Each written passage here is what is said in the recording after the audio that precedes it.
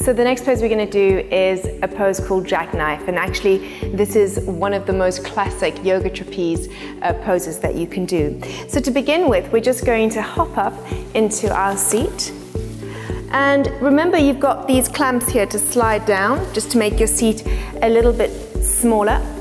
You're going to slide that down your back and do your shimmy, okay? So your shimmy is just when you lean back and wriggle your legs, and that makes the sling come up into a really good position.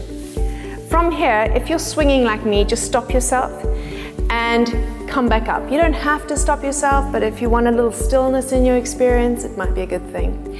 Okay, so to come up, first, grab hold of the long handles. Okay, then take your legs straight out into that V and then come all the way down.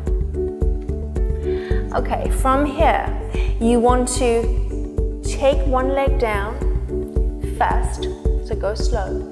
Take the other leg down.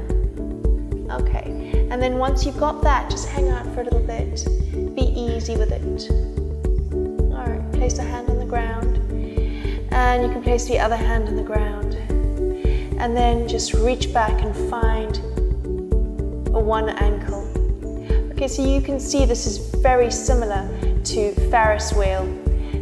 You're grabbing one ankle only, okay? So you can either with this one have this leg down, or I'm going to show you another classic way of doing this. So this leg can be either hanging loose here, or I'm going to show you how to wrap it, okay?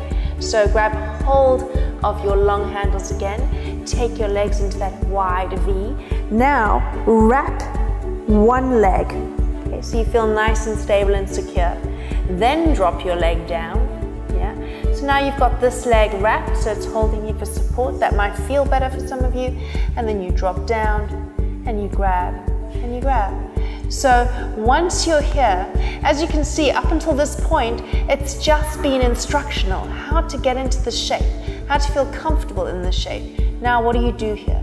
Now you just allow your whole body to relax. And then when you're ready to come out, just let go of this hand, grab hold of your long handle, unhook, take the legs into that wide V shape immediately, to come all the way out. And you're done. So, good work.